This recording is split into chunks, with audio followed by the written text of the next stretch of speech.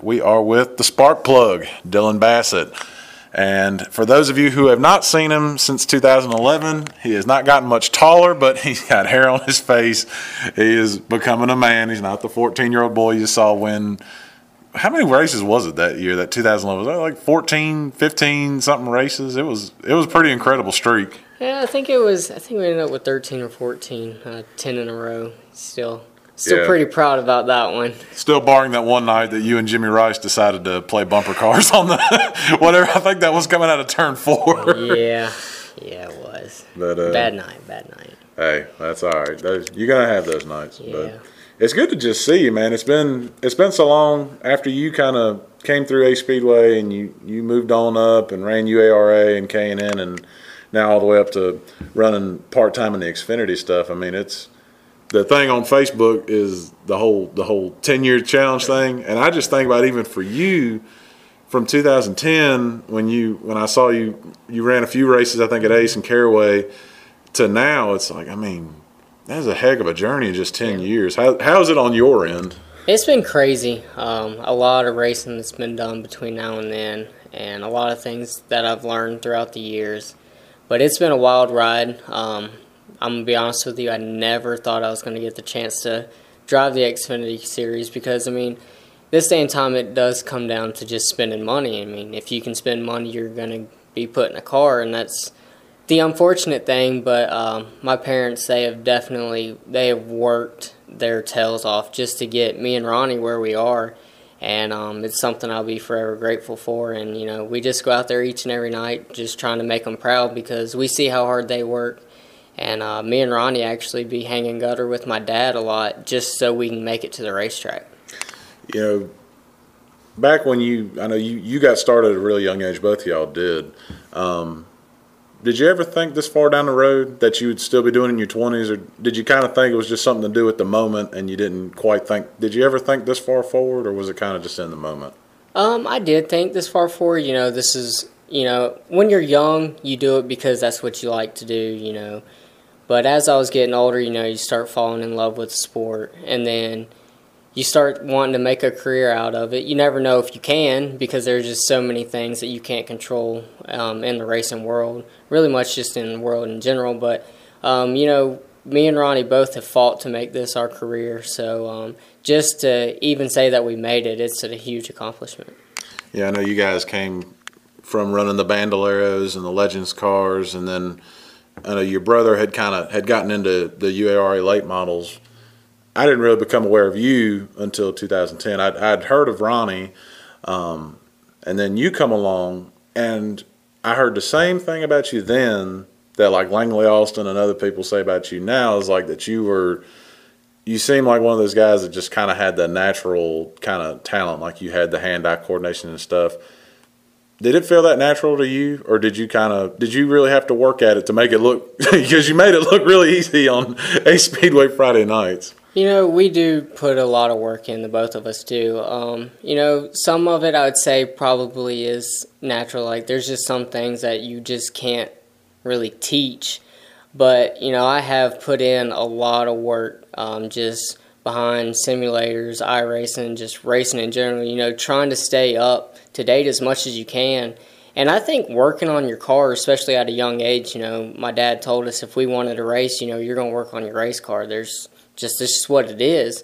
You know, I think that has a lot to do with it as well, because this generation, they just don't work on their race cars. You know, they show up with their suit and their helmet, and then they're ready to go racing. And there's nothing wrong with that if you can do it that way. But that's just not the way that we were taught that we were going to race. And, you know, I think that plays a lot into it as well.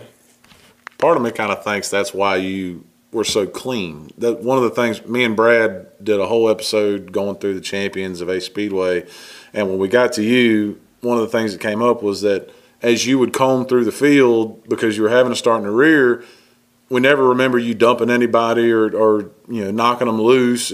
Any content was really incidental.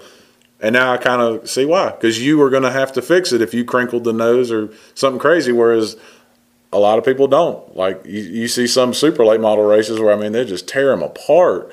And I'm sure, you know, late model Xfinity, it goes all the way to the top. but working on it makes that much of a difference. It does, and there's been times in my career where I've made a lot of stupid mistakes, but at the end of the day, I was the one, along with my guys, that had to fix it. It's not just myself. I'm not trying to take any of the credit, because the guys that my dad has placed around me is also a big part of it. But at the end of the day, we're out here 1, 2 in the morning because we don't have a big team trying to fix the stuff that we tore up. So the stupid mistakes just aren't really worth it. And as the older we get, you start to realize that. But there is a lot of people that only remember the bad mistakes that you do, and not really always the good. But it's just part of the world, I guess. I will say, not a mistake on your part, but one of the things I saw from you that it kind of scared me and it kind of wowed me was that wreck you got into at Concord on the Triangle, where the whole race car left the track over in, was it the top of the dog leg, or was it turn 3? What was going through your mind on that one? That was incredible. Well, it started in the dog leg, and then it carried all the way to the entrance of turn 3. It was a green-white checkered. My dad had been telling me all week prior to the race how tricky the dog leg is and how dangerous it can be. So we tried to keep it clean throughout the whole race, especially through that portion of the racetrack. The first time I've ever been there, so I really didn't know what to expect. But we had a really fast race car that night, and it unfortunately came down to a green-white checkered. I think I restarted 4th, and me and Sean Rahal just got together. He kind of pinched me up in the fence, and then it just turned into a disaster after that. I was about to say that had to scare your mom. That had to. Did you get a phone, or was Mom there? Yeah, I think my dad was actually more scared. I seen him; he was wearing flip-flops because he was just sitting in the stands. And when I got out of the car, he's standing almost right beside me. I'm like, how do you even get there? He was jumping fences, but it was, it was. I think he probably got more scared than my mom did. Going back to 2011, you were moving up from, I hate to call them little cars, but just smaller, not the full-size cars. And you come run the full season at Ace, and you win so much. But getting into that full-size car, what was kind of the first things that you kind of had to learn as a driver, as far as just adjusting to having a race car that's just so much bigger, and you're out there with grown men, not necessarily people that were your own age? What was kind of the first things that you had to learn just in that season alone before you even moved up to UARA? The biggest thing, that you have to learn when you start switching series is, the first thing is how big the cars are. That kind of sounds pretty simple, but when you're sitting in the car, you're not in the middle, you're off to the left side, so you have to learn where the right side of the car is, so you're not running into the wall, other people. Then you got to learn where the nose is, so you don't just go off in the corner and spin somebody out. And then you eventually learn what the horsepower is going to do. And then even the weight of the car, that's a really big difference. I remember the first time I sat in a limited car on the racetrack, went out there, I about wrecked because, the smaller cars, they obviously don't weigh as much. You drive them off in the corner, it's fine. When you're slinging 3,000 pounds around, it's a big difference. And that was honestly the biggest thing I struggled with the first time I sat in the Xfinity car at Richmond.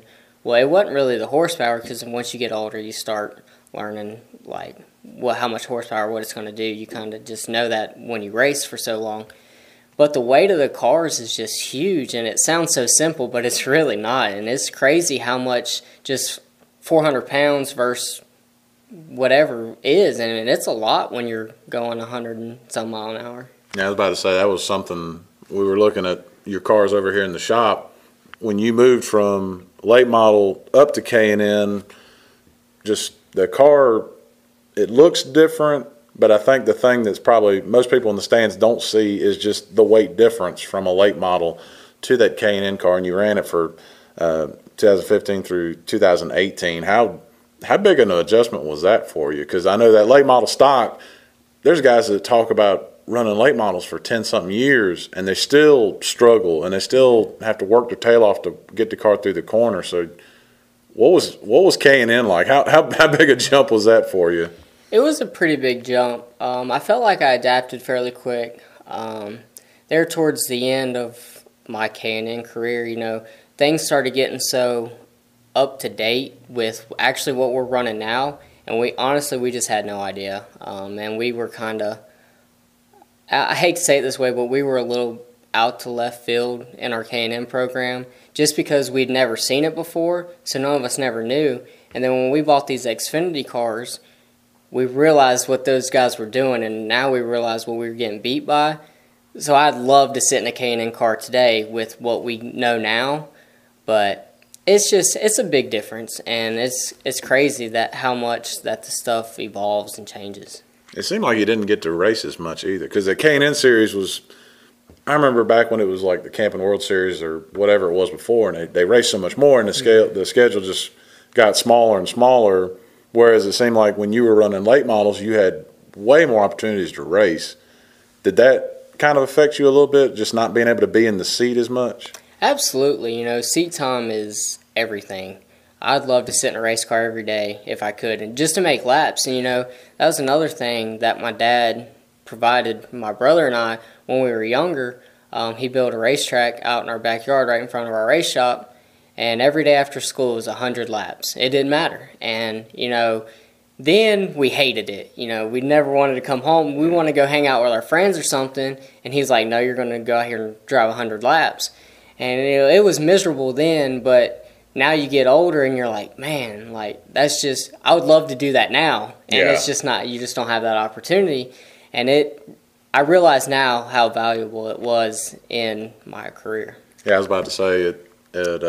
I think about it. I tried to go to Charlotte when the World of Outlaws run there, and I heard a guy come over. He had never seen him. He was just a NASCAR fan, and he was just amazed by him. And he was like, you know, how are these, you know, are these guys that much better than who's on TV? And I told him, I was like, well, you got to think they run 95, 100 races a year, and like you're saying, just that seat time makes a difference, even no matter what your discipline is. So.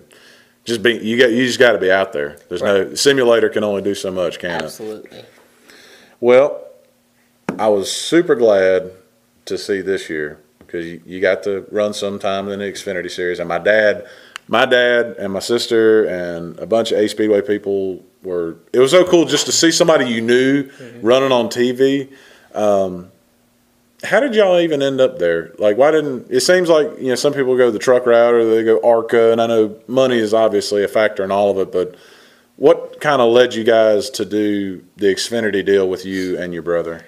So at the end of last year of our K&N, the guy that's over the K&N series obviously talks to the owners, and they were bringing up changes that they were going to do for 2020.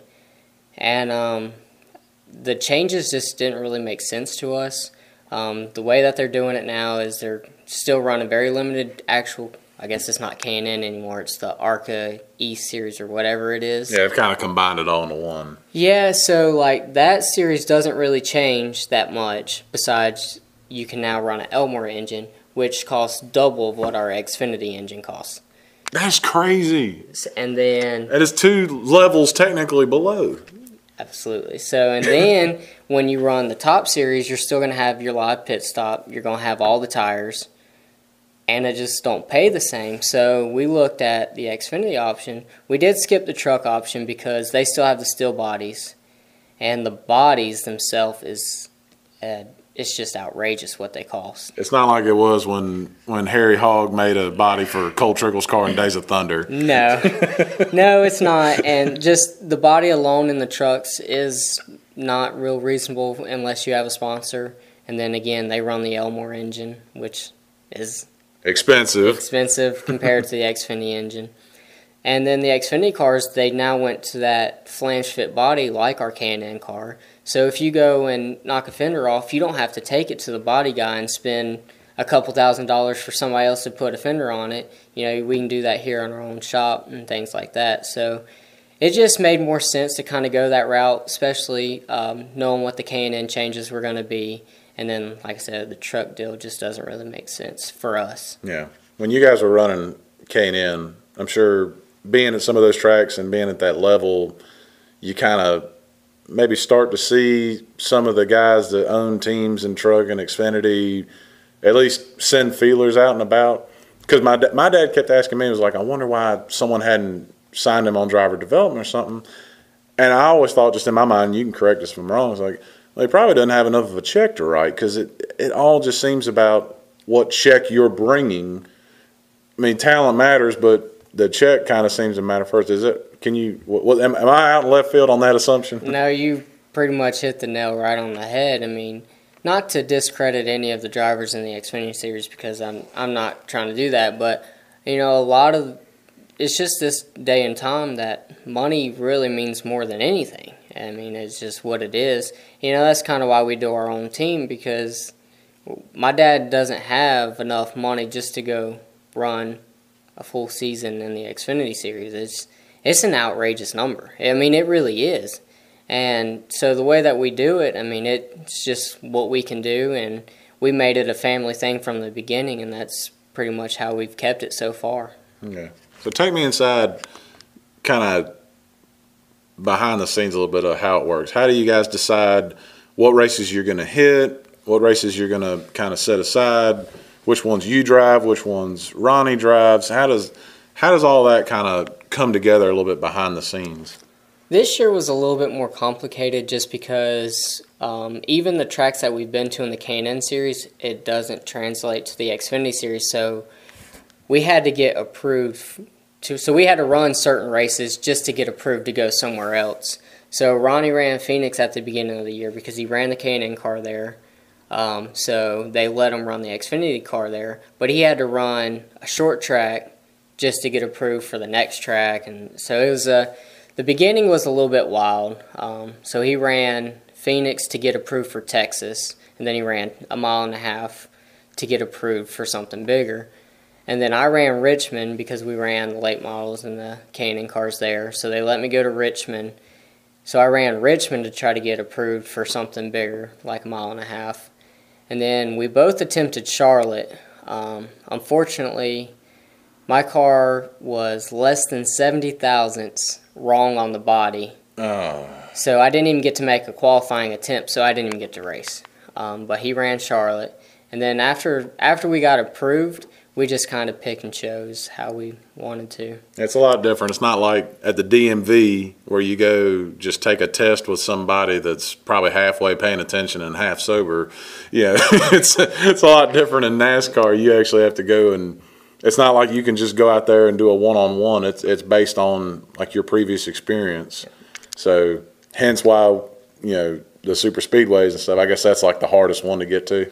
Yeah, it's the hardest, and it's kind of weird because Charlotte is way harder than Daytona. But it's just the way I guess because it's so big and so fast. But I told you, when I was practicing at Charlotte, that was probably the hardest place I've ever tried to get around. See, that's crazy. Like, it just, that amazes me. So, okay. So now we get into what was going to Xfinity like, and like just from getting in. I'm so many of these people that listen, and myself, used to going up to a ticket booth, $25-$30 for a pit pass. I get my armband. I might show one or two people. We walk around like it's nothing, and it's just the level that we're at. How much different is it with the NASCAR, with the pre-entries and all the other just media obligations, all that other stuff? It is, honestly, it's pretty complicated. You have to submit a picture of what your car is going to look like before every race. You have a roster limit. You can only have so many people at the racetrack that work on the car. So you have to submit that a week before the race. You have to obviously do your entry blank. I think it's a week or 2 weeks before the race. And if you don't submit your entry blank, then they take some of your money at the end of the race. And then they do your passes. You can either do a hard card where you can just walk in every week. They're obviously more expensive to do that. And we decided not to do that this year because we weren't going to every race. It don't make sense if you don't run every race. So we just bought a normal license. We have to sign in every week, pretty much like y'all do. But we don't get wristbands. We get little cards. Oh, okay. And you walk, they have your name on them. And I mean, you can't even walk to the bathroom without having to show somebody. That bad? I mean, it gets pretty bad. I mean, they want you to wear them around your neck so that you can see them all the time. But I mean, when you're working and all this stuff, it's kind of a mess. But they do a really good job of they're trying to incorporate the fans now. You know, a lot of tracks are actually having fan zones, and I mean, the fans are like right there while you're trying to work, which is kind of cool. I mean, because they got their section, so they're not right in the way. Yeah. But they're like right on top, and I mean, it's pretty cool. I mean, it's cool to see the fans that still enjoy racing. That, and God forbid, if a heated discussion breaks out, they're right there with their phone and they can go Facebook Live and record it. Absolutely. Absolutely. I tell you, Richmond and Phoenix probably have the two coolest fan zones that I've been to this year. I know they spent the most money redoing them, where like as a fan you get right up there. I mean, you could probably spit and hit one, couldn't you? Absolutely. That's something. So when you go run these Xfinity races, yeah, I know you get practices and you qualify and stuff like that, but just from the local level, it seemed like you'd go practice, you might talk to whoever's heading up your crew, or you yourself would make your adjustments. How much harder is it just to work on the car, even just on adjustments, than it is back in like your late model days and stuff? Honestly, and it's going to sound really weird, but these cars you do way less changes. Okay. You pretty much, and I think most of it is because you only get a 50-minute practice. Yeah, I mean, which that's more than, I guess, your local short track, but like you can't test, and you get 2 50-minute practices if it don't rain or weather, whatever, and then you go qualify. So if you're not close when you come off the truck, you're done for. Yeah, I mean, it's tough. Like, there's not very many big swings at the car because you typically only make 4 or 5 runs at the most. And at the bigger tracks, it becomes less because it takes forever to get in and out of the pits, which sounds really little. But when you're talking about seconds, I mean, it's a big deal. I mean, you're taking 32 seconds to make a lap.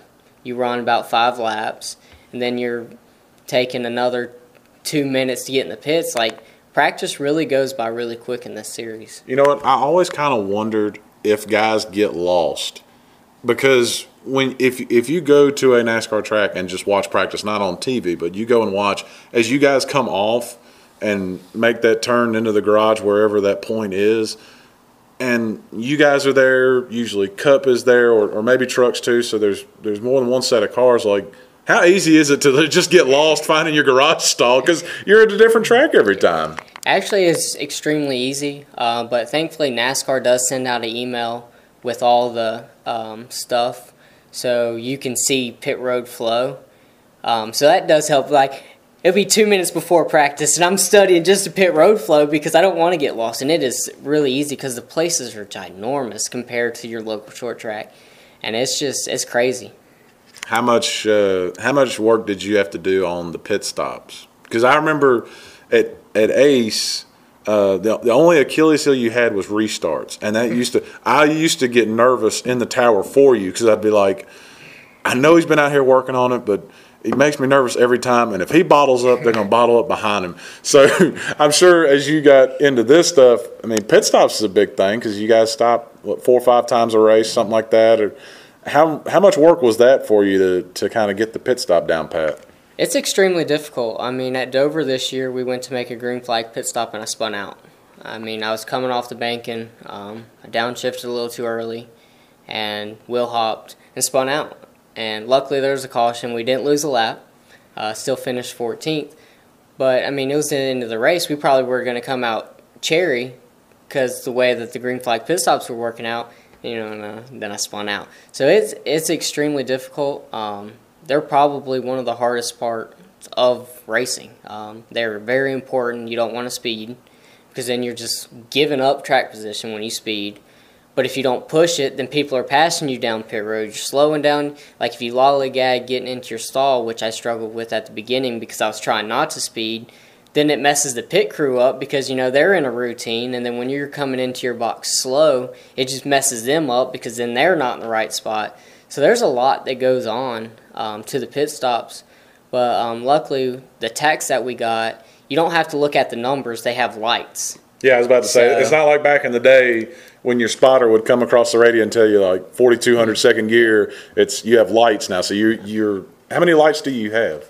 Like, is it like a warning light and then a you went too fast light? Well, we have 7 green lights, so if you're green, you're good. And then we normally set our tack to where it'll bounce from 2 to 3 red, and you're max. If you're solid 3 red, you're speeding. Yeah. So I typically take the safe side. I'll bounce from 1 to 2 red. But my spotter's like, all right, 3 red, go, go, go. I'm like, nah, bro. Yeah, no, we're not doing that. I don't want to give up my track position. I'm about to say. Another thing. I know I'm probably asking a lot of dumb questions, but it's just stuff I'm really curious about. The pit crew. Do you have like the same? Do you guys have the same group of guys every week? Is it kind of a rotational deal? How does the pit crew side work? Because it's a long way from. I know my uncle was working for Penske in '93. He was an engine builder in the shop, and then at the track he would sometimes catch can or sometimes he would jack until he got a little older, and it was the shop guys. Where now obviously they're hired guns. So how does like the pit crew side of it work for you guys? In the Xfinity Series, we actually have to rent our pit guns from NASCAR. So I guess they kind of did away with that because some of the teams were building their own guns and they were super fast. But the pit crew, so at the beginning of the year, it was a little frustrating. We tried to go a little bit cheaper because we have to pay the pit crew. And we decided to go with a company. I don't really want to call their name because that's okay. Bad. We ended up having to switch towards the end of the year. But like at Richmond, my first race, we would come in running 14th, and you hit your marks as best you can, and then you come out 21st, 22nd. You've worked that hard to pass cars, and you lost it on pit road. And it was every week, and then it got to the point to where they were leaving a wheel loose, and it's a lot of things you just can't have. If you're going to be a little bit slower, you at least need to get all the fuel in the car. You need to get all the tires tight. That's, and that was very important. And that started to slack on their part a little bit. We had a few loose wheels, and then if there's a loose wheel at the end of the race, it's a $10,000 fine. Golly. And then it got to the point to where we got to where we couldn't even make adjustments. This was 4 tires and fuel, and they were 30 seconds. That's getting you killed out there. Yeah, you're losing everything that you gained. So there towards the end of the year, crew chief actually is buddies with one of the guys that develops the Joe Gibbs pit crew. So we got a deal worked out with them to where we had a development Gibbs crew. And they were lights out. They were really good for us. See, that's another thing I don't think people realize. I think sometimes at Cup, you'll see some of the same guys on a crew for a while, or obviously back in the 90s it was a lot different, and guys would, it was just a whole different deal, where now it's basically like rent a pit crew, and you can't do nothing because you're in the seat. Right. There's only so much you can holler on a radio. It's not going to make it any better. So I can't imagine that frustration because you're only getting so many races. So every opportunity matters so much more to you. I can't imagine how much steam came out of your ears. Yeah, but honestly, yelling at them it's not even worth it because then they mess up more. So I had to learn some people skills. Yeah, see, when I was younger, I was really fiery. Even though I'm really small, I still had a bad attitude. The older I get, I try to put things in perspective. It's not really worth losing your temper on something because, at the end of the day, they still have to work on it. So you yelling at them is just not going to help. Gotcha. Well, I was super proud of you this year. The races, I went looking back on Racing Reference to make sure I didn't screw up. Of the ones that you didn't have something break or something, I think yours finished was 16th at Kansas. You're up there. I know you want to win, obviously. That's everybody's goal. But in that series where you're running against Cup teams and Cup money for some of those teams, does a top 12, top 14 feel like a win sometimes? Absolutely. You said Kansas, we finished 16th. We ran inside 12th, 13th all day. We had a bad restart there. I think there was like 3 to go or something. We ended up getting lined up wrong by NASCAR, and they just dropped the green anymore. Yeah. I lost 3 spots on the lineup. Didn't even take the green. I lost 3 spots. Jeez. But, you know, it's just part of kind of running in the middle of the field. You know, they kind of worry about the leaders and whatever. So they didn't even think second thought about it, dropped the green flag, and we'd already lost 3 spots. But, you know, finishing inside the top 15 is huge. You know, when we started this year, we all sat down and were like, we want to try to run top 20. Okay. 'Cause we just didn't know. And like I said, we don't have the A engine. We kind of went with the B motor just because it fit our budget. And we, just going in, you know, we didn't want to set our expectations too high and then struggle and then be like, just throw in the towel. So we kind of went in with an open mind just because you don't know. And it is a tough deal. You know, the Xfinity Series is super tough. I feel like there's a lot of good competition in the Xfinity Series. So we kind of went in with an open mind. And the first race out, you know, finished 15th. You're like, you know, that's a huge accomplishment. And, you know, there was races pretty much all year that we felt like we were actually better than our finish. That's why I think it would be so beneficial to people to be at the race, because TV is always going to focus on kind of that top 10 and the familiar names that maybe they know, or if it's one of those races where the Cup guys come down, where if you look back there, I mean, you'll see some good stories like you guys, or, you know, I mean, some of the others like a Ross Chastain or somebody like that that's, I mean, that's such a shot in the arm to run even right there. It kind of made me think, I read J.D. McDuffie's book, the former NASCAR independent, and he talked about how there was 2 races going on at the same time in Cup in his day, and it was the race for the win, what all the money is, and the race amongst all the rest of us that were scraping and clawing just to get to the track and wasn't bringing a big toter home. It was back, you know, rolling on barely anything. I'm sure it's, even though the car is different, I'm sure it's a lot of the same. Yeah, and there's something else a lot of people don't realize. The very first Richmond race, and even the second race, the first race, about midway through the first segment, I ran 15 straight laps, the fastest car on the racetrack. Wow.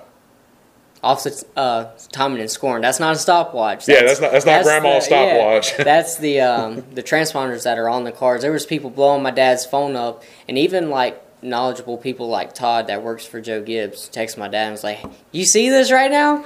So, you know, that's satisfying to see people acknowledge what you're doing. And even a lot of the guys from the junior motorsports team and things like that, they'll come and talk to us now because they realize, you know, we're a smaller team doing a lot with what we got.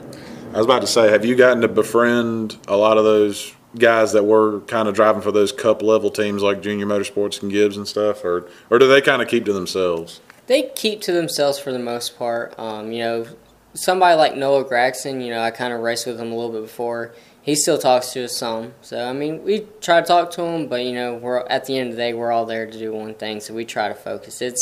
It's a lot different than your local short tracks where you kind of hang out and talk. It's pretty serious. It's not, you can't go get a bologna burger with each other at Ace Speedway. This is a lot more, maybe not a lot more serious is the right word, but maybe just a different level. Right. I'm about to say. The bologna burgers haven't changed at Ace Speedway. I'll let you know that. I still remember the night you won the championship and you nosed the car in to do that burnout. And by the time I got to you, I think something had done gone kaboom, and your dad was doing a symbol to like shut it off because you were selling the car. And I was just like, nah, let it fly. Yeah, that was an awesome night, you know. Ace Speedway really taught me a lot, you know, as a younger kid, you know, 13, 14, whatever it was. Having to start from the back every week and learn how to pass cars, you know, that really helped evolve my career. You know, I can't really thank Brad enough. You know, as a kid, I remember telling my dad, I'm like, man, that's stupid. Like, why do I have to start in the back every week? Yeah, because you won 3 in a row, yeah. And then my dad was like, you're fine. You're learning. You're fine. Yeah. I'm like, no, it's still stupid. Yeah, I'm about to say. But, you know, now that, you know, you're 22 years old and I look back and it really, I can tell how much it really helped my career, and, you know, I'll be forever grateful. So, how's 2020 looking for you guys? Kind of a similar set number of races, or there's probably still a lot to be worked on, I'm sure, but what's kind of the outlook plans for next year? Yeah, there's still a lot in the books that we're working on. You know, we're trying to get some more cars. Trying to get some super speedway cars. We're trying to do about 20 races this year between the both of us. Unless we can find some sponsorship, we would love to run the whole season, but if we don't have any help, you know, that's not really feasible for us. But we're looking to do 20 if nothing else. That's another thing I think probably the casual viewer doesn't understand is that it is not the same kind of car that can run at Richmond as can run at, you know, Michigan or the bigger tracks or the road courses. It's a whole different car. Right. But they don't, you know, they don't see that. They just see a car with four wheels and it's going. I mean, how different is that car, that super speedway car, or the bigger car that y'all have to acquire to even go run those bigger races and not be 300 laps down off the green? The super speedway cars there's not a piece on that. Maybe the steering wheel and the seat. Those are pretty much the only two pieces, and the body. See, that's the only good thing about the series is the carbon body. Really, like, back then you had a super speedway body, you had an intermediate body, and you had a short track body. Now all the bodies are the same. The super speedway bodies, they do have a different lower nose, but it's just something you buy and bolt on. You can't move it around. And then the splitter's different, but you change it every week. It's just like 30 bolts that holds it on. But the super speedway cars themselves are just way different. You couldn't take a speedway car and go run anywhere else. It's just, they're totally different. So it's the short track and the intermediate cars for us, they're different, but they're not as different as somewhere like Gibbs or Junior. Yeah. Well, hopefully, with all the technology and the advancements y'all have got, you haven't breathed any more exhaust fumes. Because the last time you breathed exhaust fumes, it was a little funny at time, but then it kind of got a little scary for us when you fell off the race car in Martinsville. So, hopefully, you're not breathing exhaust fumes anymore. No, I haven't done that. You know, I did have it happen to me one other time in the K&N car at Bristol, but I didn't get nearly as sick. But yeah, it's funny you bring that up because I was just somewhere Saturday and somebody was just making fun of me over it. So I'll tell you a story. So I was sitting there with some friends of mine, and obviously it's getting dark. And I kind of, in the back of my mind, as a race official sort of person, I know I'm like, all right, whatever happens, this is going to be the last one. They can't restart again. And everything happens. You know, 27 takes off. You're still back there. It's controversy. You come pulling up. And there were two people right to my left. They had a few too many Pepsis. I mean, they were sunburnt and they were drunk. There was a bad combination. And they just kept screaming 44. So when you came around and got on top of the car, it just like fueled their fire. And it was like, you dang right he was. And I was just like, oh man, Dillon Bassett. You know, that's still one memory that haunts me. You still have that picture? There's that one picture someone got of you with your hands up. Yeah, I still got it. And thankfully, the Xfinity Series goes there this year. Yes. For the first time in a long time. I don't even remember the last time that they were even there, or if they even went there. I'm pretty sure they did. It had to be pre-90s. But, you know, I'm super excited that I really hope you get to drive that race. Nothing against Ronnie. I hope you get to drive that race. I hope so. You know, that race, it owes me at least two. Yeah, definitely. That one, and then I think it was the very next year, Peyton ended up brake checking me on that 10 to go restart and ended up ending my day. But that place owes me at least one. Well, you know what? You can get the same grandfather clock that you should have got in your late model races if you can pull it off. I would love that. Well, man, I appreciate you taking time, and I just want to let you know that, you know, no matter how, I don't mean this is a bad pun about your size, but no matter how small this thing is, I know a ton of people that still keep up with you and are still glad to see you racing. And no matter how many races you get to run, there's a lot of people that even from Ace Speedway and I'm sure UARA and stuff that want to see you do good. So I hope you know that and wish you the best of luck, brother. Thank you. I appreciate it. I appreciate you letting me talk to you.